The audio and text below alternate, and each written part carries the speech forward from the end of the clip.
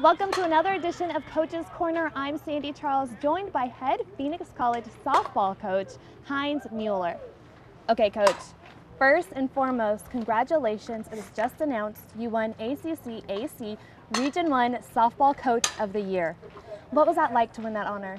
Well, that's quite an honor because we have a lot of good coaches in our conference and a lot of good teams.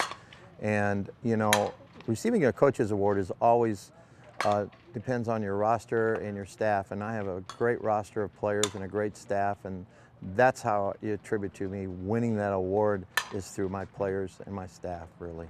Now, speaking of your players, this group of girls, you were telling me a little bit ago, there's how many freshmen on this team? There's 15 freshmen. We have 4 sophomores and 19 total. So it's quite an infusion of young players in our program, but they're very, very good players. They come from very good club teams, and so we're fortunate to get a good group of them. Now, you've been coaching for 26 years. What's it been like coaching a group of girls like this? Oh, it's a pleasure.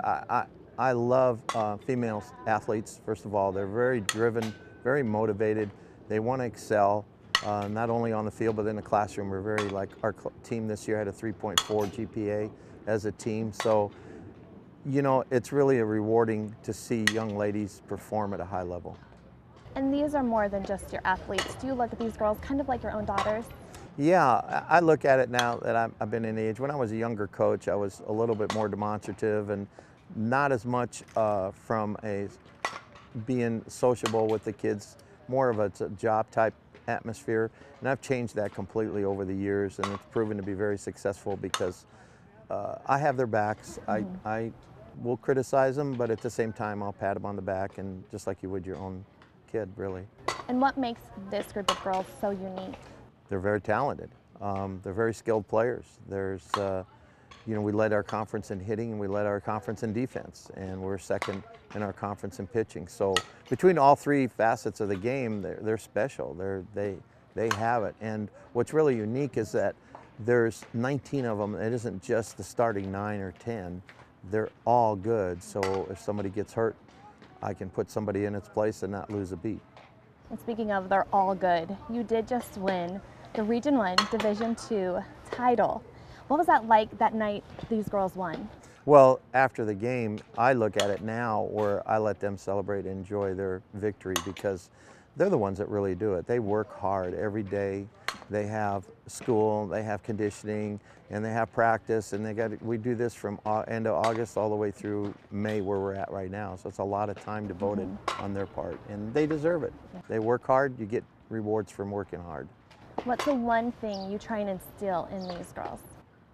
Team concept. It's not about you, it's about the whole team. And that's the hardest thing to get across to an individual player because they're trying to improve themselves as a person, as a player, and sometimes they get carried away and not thinking that what they're doing is not helping the team, but just helping themselves. So that's number 1. Number 2 is self-motivation. To me, that's the biggest thing about being successful is how self-motivated you are. Speaking of self-motivation, winning that title, you now go on to compete for the national championship. How do you motivate them and prepare them for this next level of competition? It's easy. It's the easiest part of it all. Yeah. Seriously, yeah, because we won our conference. That was really hard. We finished in first place. And then we took the region title, which is just as hard, if not harder, because every team is equal to you at the region tournament. So getting out of that is just a breath of fresh air because now everything really is, the way I look at it, is gravy, and I let my team play. I don't overcoach them.